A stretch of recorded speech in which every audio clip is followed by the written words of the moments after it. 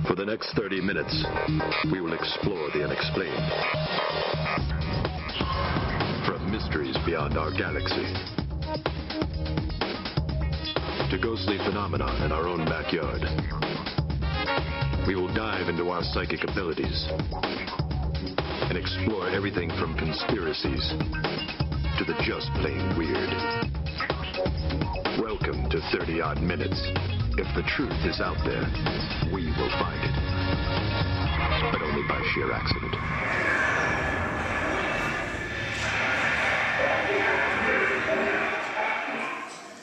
Welcome to 30-odd minutes live from the Mansfield.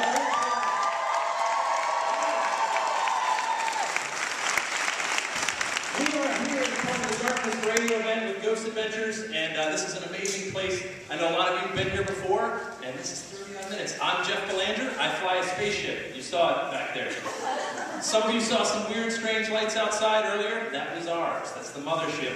And each week we take the mothership through time and space to bring you different aspects of the paranormal. I have a crew, and actually they're still on board. I do want to check in with them. Guys, you out there? Can you read me? Everything okay? Yeah, Jeff, we're here. We're all cloaked and set. What's up? What are you, in prison again? You're in jail more often than Lindsay Lohan. What's your deal? Why does this place look like that Shawshank Redemption? Oh, good movie. Hey, guys, listen. I need you to bust me out of here. Oh yeah, sure. We can get you out, Jeff. Don't worry about it. We got it covered. Let us work on it. We got it covered. We'll check back in with you guys a little bit later, and we'll see where we're at, okay? Gotcha. All right, good. It's part of my crew. That's Andrew, that's Matt. They're outside. The ship is cloaked, so if you go outside trying to take pictures of a UFO, you're not going to see it, okay? It's invisible. It's invisible. All right. Harry Potter. We're going to meet our esteemed panel tonight.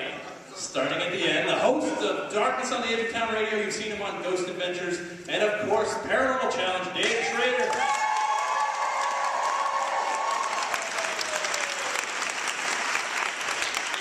We've got the Ghost Cop Stacey Jones, you've seen her on Ghost Adventures as well.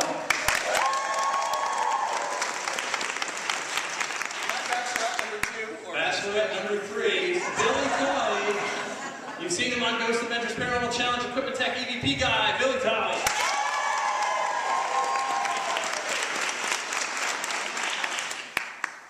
I got the mic, don't cross me. This is my ship. Ladies and gentlemen, from Ghost Adventures, Aaron Goodwin.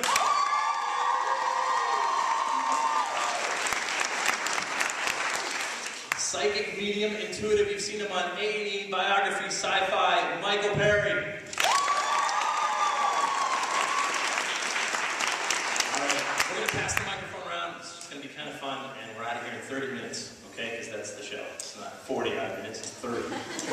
Stay with us. Yeah, we're cruising now. All right, I know 3 of you, Aaron, Billy, and Dave, have investigated here before. Michael and Stacey, you too, this is your first time. Quick impressions. Have you had personal experiences here, Dave? Yes. Great. And first impression of the prison when you rolled in?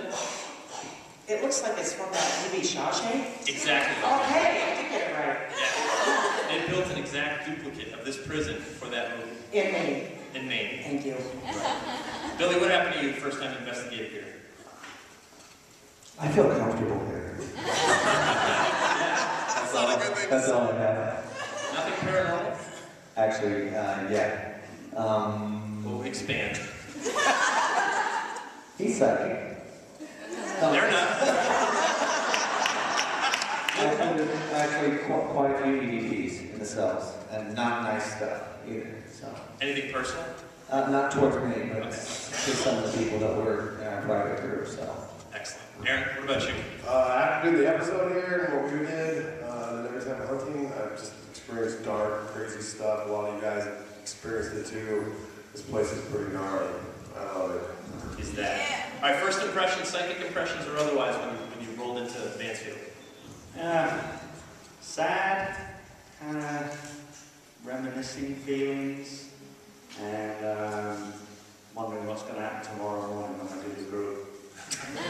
Were you sad when Dave told you you had to be on 30-odd minutes? Was that maybe that's like, oh, really? What do for us? Yeah, no. We'll get over it. Well, you know, on 30-odd minutes, we know you don't have a lot of time, which is why it's 30 minutes. We want to give you your paranormal really quick. And speaking of psychics, we did get one behind bars once and asked him just one question, our one question interview. One question interview.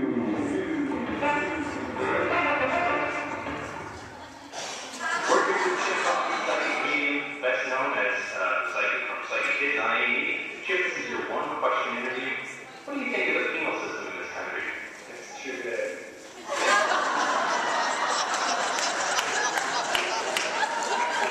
Chip Cobb, ladies and gentlemen.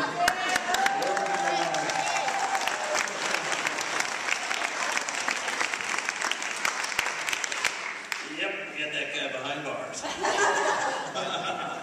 We do a lot of fun, and one thing I'm curious, because we've been 3 years of doing the show now, had a lot of great guests. I'm always curious, at some point when you make the leap from turning your hobby, your passion, ghost investigation, into a career, you know, at some point, do you get ruined as an investigator? I mean, you know, you're on TV all the time. I know, because I fielded some of the emails, people want you to come to their house now, whether it's haunted or not, you know. Like, there's demons here, what do I got to do to get Aaron Goodwin? I mean, and this was never a passion. This was, I got thrown into this. Like, help bring Zach out on this, and like going over worse spots. And now it's a passion. Now I did it, so I kind of... But do you feel like, I mean, when you're not filming for the show, do you ever work on an investigation? Just at my house all the time. In my house, I actually tend to collect things and ask them to come home because they follow me home a lot anyway. So now I'm like, let's try to experiment out. I'll bring them home. I got a couple of witches from Jamaica kicking in my place. Right. Okay. Billy, what about you? I know you've been doing this.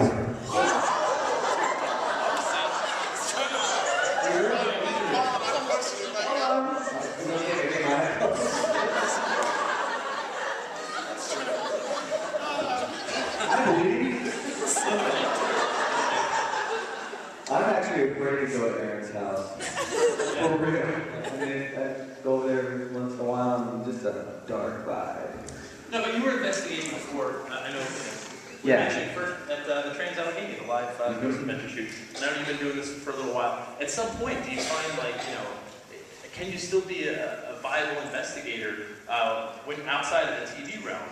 You know, because it's just like, oh, you're on TV. Yeah, no, I take every opportunity in my off time to plan my own little private adventures or whatever, go with friends. I know Tara's been with me to a couple places, and you know some other friends. Amargosa is really close to my house, and I love to go out there. Yeah, it's like our second home, and that place is legit too. Right.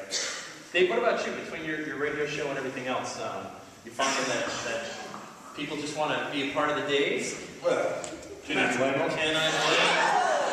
Well, it's funny, when we did the show, we get a lot of emails and calls from all around the United States. People ask us to come in and investigate. Well, you know, Nally and I and Tim have gone out to a couple of places. The problem is, we are kind of ruined. Because we get to go to places like the Stanley and the Queen Mary and Mansfield Reformatory. All these great haunted locations, and now I like go to people's houses and I'm bored to death, right? I'm like, didn't somebody get crushed by a door, or getting floating heads in the hallway? It's cool. So it's like a totally different flip to go from when you come to a place like this where we've got people having experiences, things ripped out of their hands, and you know, walking away with scratches, and that's just hanging out with Aaron. You know, and then going to these little locations, sometimes, yeah, you feel like, disappointed. Right on. Stacey Jones, police officer Stacey Jones. When you're beating down a perp, what's it take to get English out of us? No, I'm kidding. A 1, a 2, a 3.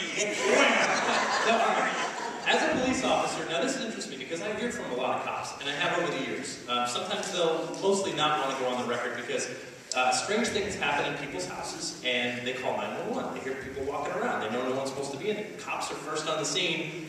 You know, you get a sense, you know, they're not on drugs. They seem to be okay. No sign of forced entry. And is there some kind of log, secret file somewhere that you cops are keeping that, you know? No, it's interesting. A couple weeks ago, we were doing patrol, and we walked into a laundromat, and there was some people hanging out in the laundromat. And people in the laundromat? What's going on? It's insanity! And my partner goes up to these guys, and they're like, you know, it's 2 o'clock in the morning, why are you hanging out in the laundromat having your laundry? And then one guy turns to the other and goes, you should tell him. Tell me what? We think our house is haunted and we're here to stay safe. So my partner just stands and looks at him, and just looks at him for about 30 seconds and doesn't say anything. He turns and goes, like this to me, and he goes, well, you know, Stacey, and I'm going, don't you do it. You do this. And he goes, Stacey, she knows a lot of history. And I went, ooh. Because, you know, it's to draw the line between being that police officer and then being that paranormal investigator. I want to keep it separate. Right. And that's one thing I don't want to, you know, have to stop somebody and they turn around and go, you know, my house is haunted, would you come over? No. Can I give you a ticket then? Right. Listen, quick follow-up. I know sometimes police officers have to go to tragic scenes, there's a fatality.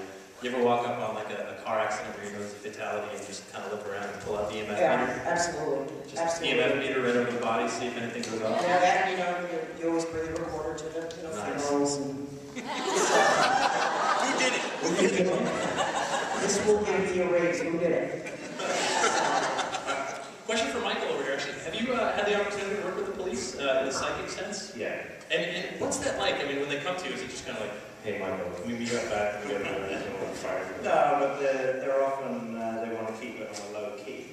So why? Well, they don't want their buddies to know what they do and what they're trying to find out. There was a thing that happened a while ago where I got a visit from some spirits and they told me that there was going to be an assassination to do with the president. And so I got hold of this FBI guy, and he'd recently been converted by Marty drawing a picture of an inmate that he used to know. So I did the session with him, and because I needed the date and the time, and it turned out to be the date of Osama bin Laden's assassination and the time. Interesting. And he had told the friend of his that was in the Secret Service, who apparently told the Secret Service agents that they were the president. So, there you go. So, right, interesting. Stuff like that. So, but I mean, one more quick question. Do you worry, you know, like, okay, if you're working on a murder, let's say, like, I think it was Colonel Mustard with the candlestick, and it turns out it was, you're a suspect. Just saying. Well, yeah, I mean, that stuff has happened. I mean, you know, a psychic that told the about 9/11, and she got put in prison for 2 months. 3 squares a day? Oh, well, you know, they interrogated her and kept her, like, she just thought about it. Right. Aaron, for you, on Ghost Adventures, not a whole lot of psychics on the show. There's been a few. Chris Fleming's, of course, been on and used them a few times. Do you think that that's a viable part of the investigation, to bring in a psychic medium? Sometimes, yeah. Good answer. That's more of a Zach and Nick question. They handle all that stuff. That's should we call him? Yeah, let's call him real quick. Like, help me out. You get a phone call. There's this one guy we talked to, and he's our researcher, but we can't never get anything out of him. Damn, what? When we see him in graveyards, it's weird. It is weird. Although we do see him at Gary Galkin's shop coming up in a new episode. That's right. Aaron, shameless plug. Aaron's working his camera, and we were filming it at Gary Galkin's, which for it's an upcoming episode. He makes the millimeter. It was like going to the Santa's Elf shop and seeing all the equipment. It was amazing. We're just like, oh! So he's got his whole crew making this stuff, right? Yeah. What did you think when you saw that? It was pretty cool, because like, you buy it, you see it, you have it, but to see who's making it, and then like, how it's all made, and then you look over at the shelf, and it's like, yes! Yeah, they got hats on and everything. No, but it's like a store of just like ghost equipment. It was pretty cool. I was like, whoa. I didn't know Aaron's vlog, you'll see, we geek out in it. So Aaron's filming, and there's a few spots where I'm kind of over in a corner, so I'm just kind of going along as Zach is interviewing him. And Aaron's like peeking out from behind his camera. He's like, I'm totally getting you in the shot. Yeah. I'm like, I got you, bro. You're in it. More me, Aaron. Unfortunately, it's Jeff standing there going, Yeah, no, he was. There's something I'm like, look serious. I'm good at these look good. Look pensive. Nice. All right, Dave, I want to ask you about Paranormal Challenge. ran for a season on the Travel Channel, and yeah, thank you. And you know what? Your mom's thinking about this, and that one woo was not your mother. So, not a fan, I guess.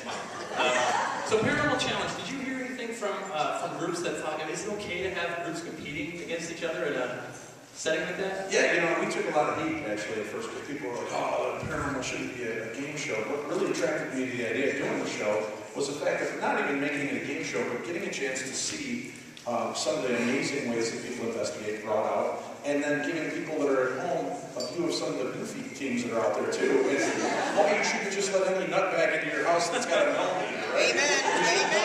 So I thought that was pretty fun, and it was a great opportunity. And we met, man, there were some teams that were like the elite force, man. They were back to back. They were working in every angle. It was pretty amazing. Like the Housewives. Yeah, the Haunted Housewives were great, and we had some great opportunities in there, you know, to watch these teams work. And then you've got teams like, you know. Leave it be. Yeah. Not the greatest teams on the planet, you know, that are out there. But it was fun to watch it more than anyway. Yeah, no, I was fortunate to be on the Penhurst episode, and I remember, you know, people are hearing things, and we've got 8 cameras, 10 I mean, every angle covered. Big old raccoons walk out, you know. We had bats. Every episode there was like a bat or a raccoon somewhere. And in one episode, it's pitch black in there. What you guys see on TV is because of all the night vision. And there's one room where these bats are dive bombing, and nobody's seeing it happen, right? Because it's like, and they're doing it, but it's in night vision, so they have no clue. And we're all sick. I mean, it's like in the middle of the night, they're like, nibble.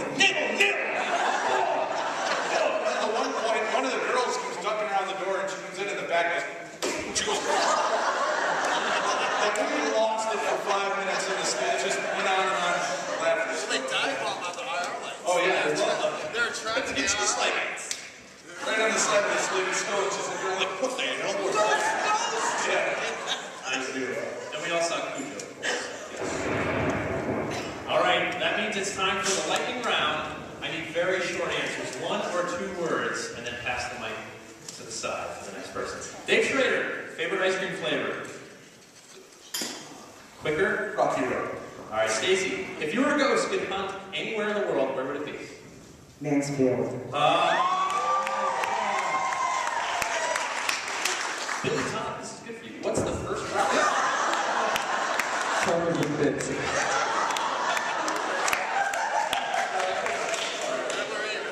Aaron's going to get his in a minute, doesn't know it. It's going to be on the screen. That's foreshadowing. First record you ever bought with your own money as a kid? CD/whatever. Bay City Rollers. Actually, Michael Jackson's Thriller. Aaron Goodwin, Beetlejuice or Ghostbusters? Ooh, Ghostbusters. Michael, favorite beer? 4X. Oh, that's better than Dos Ex, obviously. All right. All right, back to Aaron. First TV or movie star you ever had a crush on as a kid? Oh, Jennifer Garner. Every guy in here just went, yep, check. It was during Dude, Where's My Car? I first recognized her.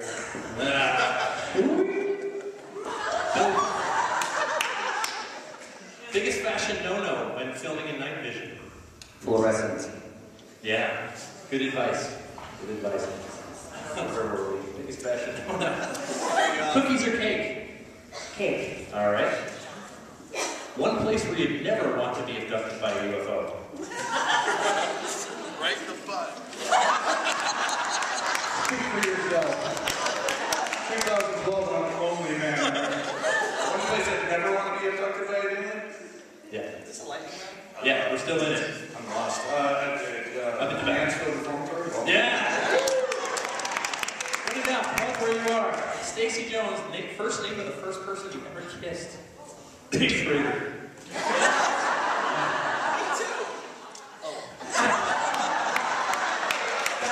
Honestly, I don't remember.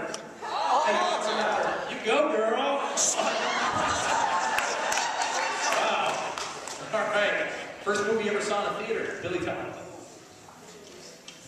Does the driving count? Sure. The Rescuers. Driving. The Family Affair. Okay. Guitar or drums? I hate the guitar and drums. All right. And Mike, the final one.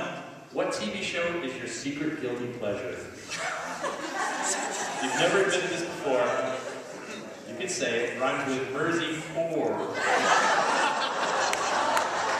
Secret guilty obsession. It'd definitely be just House. House, all right. You know he's a Brit, right? Is that why? All right. The funny thing is, we've been to Mansfield a few times now, and great town, great place. And Aaron's talked about some of the experiences in here. Actually, this is pretty wild. We have Aaron Goodwin's most frightening Mansfield moment. Hot on the camera.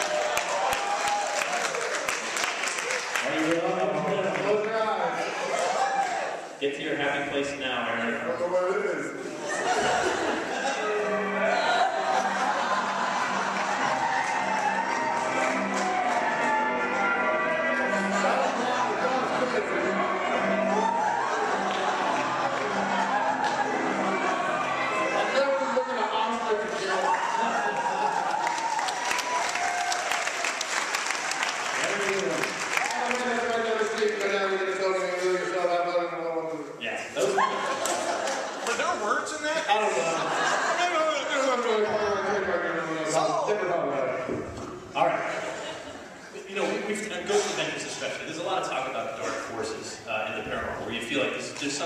Sinister there. Do you feel like that follows you away from the locations, or do you think they stay put? Yeah, it's followed me a lot, and then to the point where I used to do blessing, and it got worse, and so then I've come down to the theory of it follows me for a reason, so now I've actually been collecting it and having it come with me for experiments and stuff, so. I'm not really scared of it anymore. I'm not. It's actually, and Billy would all say darker is you get out, so. Next week on Hoarders. Aaron's just in a dark room. With skulls everywhere. What do you think, though? I mean, have you found stuff following you home? I mean, stuff follows me home, and I try not to. Paranormal stuff. Yeah. Just saying. Sometimes, and a lot of times when I'm done with the investigation or whatever, I disconnect. And Nick will tell you the same thing. But sometimes it hangs around for 2 or 3 days, and I notice it, and I'm like, man, I gotta get rid of this. And I'll have to bless my hands or something, and then things change. That's just, it doesn't happen all the time, but even when I disconnect, sometimes it does. It's best to ignore it, personally. Like the rash? Yeah. Stacey, you ever go 5-0 on a ghost? Like, not in my house, mister. Out the door. Yeah, I actually had one attached to my son. Right. And, ended up having to have a couple exorcisms. And like the third one was like, okay, this needs to stop now.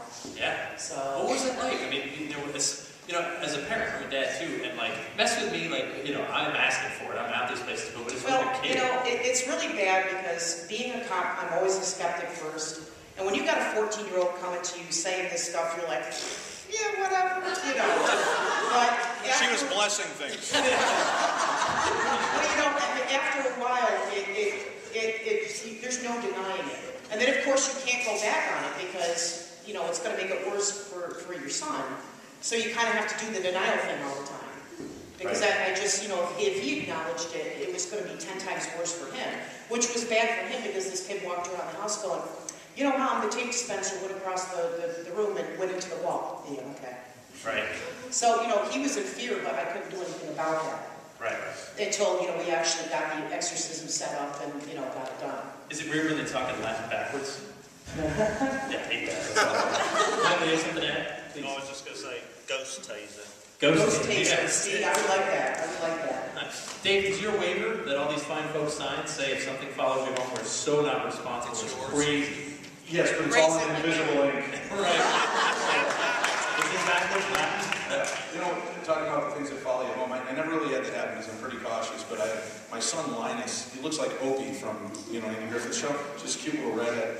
And one night, I'm sleeping downstairs, and my ex-wife brings him down, and she goes, tell your dad what's going on. He goes, Dad, Pacey's running around the room. And I said, honey, Pacey's only 1, and she doesn't even walk yet. He goes, no, I saw a shadow running around my room. So, of course, being a good investigator, I said, shut up and go back to bed. And he goes, she was telling the other thing, and he goes, oh yeah, Daddy, it's like that boy on my top bunk. And I said, honey, that's your brother. And he says, no, Daddy, Nathan is sleeping. The boy on my top bunk is sitting there. Now remember, picture little Opie, right? He goes, no, Daddy, that boy on the top bunk is sitting there looking at me like this.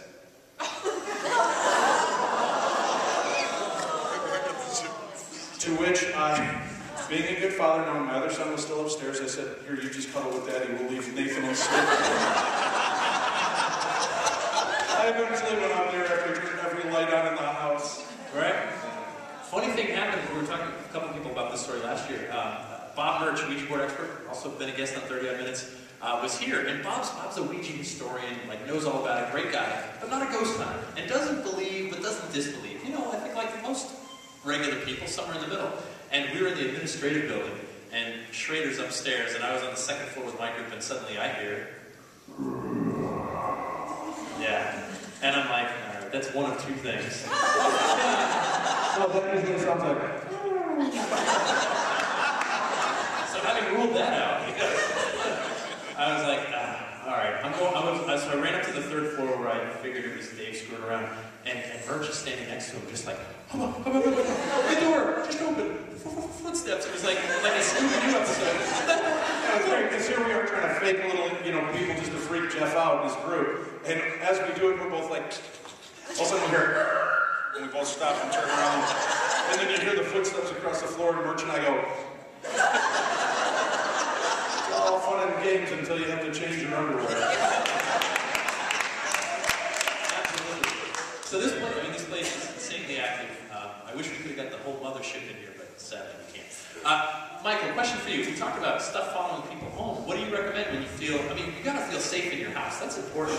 We come here. We want the ghost to be in Mansfield, and we have our experiences and we go back to our house. What do you do when you think this stuff followed you home? Any advice? Move back to Well, I just think you just have to be totally positive.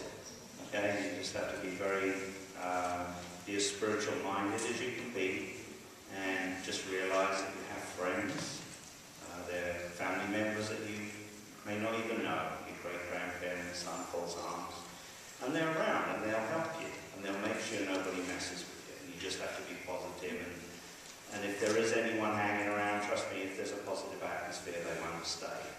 They just won't be able to stay there. So. Do all those fine relatives follow you in, say, prison? Yeah, I'm wondering what they're thinking.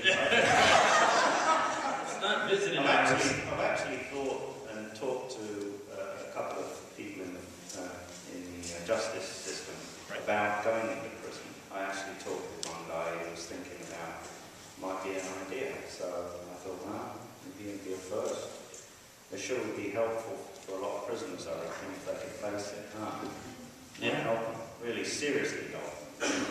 And if you find yourself, do you find yourself taking on the emotions maybe of people that you're here sometimes? Oh, yeah. Maybe it's difficult to sit down?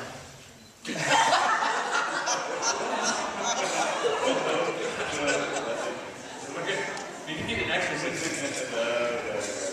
No? Look at him. No. Well, you said this is your first time here, so if the weekend is young, this day is to go. Dave's here.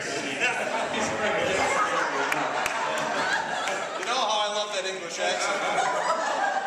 Last year's trigger objects, a lot of people brought cigarettes as trigger objects. They didn't smoke. There's no smoking in here. Hey, Jeff, these aren't cigarettes. I brought soap, and I just kept dropping bars of the hotel soap all over the place. It worked. All right, guys, we've had a lot of fun here. I do want to check back in with my crew, see what's going on. Jeff, you there? Come in. Yep, I'm here, guys. Okay, we got the ship repaired, and we'll be ready to get you out of there. All right, what do you need me to do? Wrap the show up, get the credits rolling, and when you hear the distraction, run. All right, I think it's time to do a prison break here.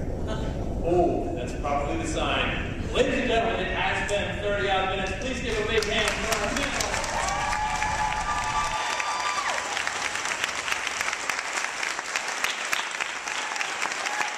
And until next time, Tuesday nights, walking around iTunes, YouTube, Roku, every other place. Check us out. Until next time, guys, stay on.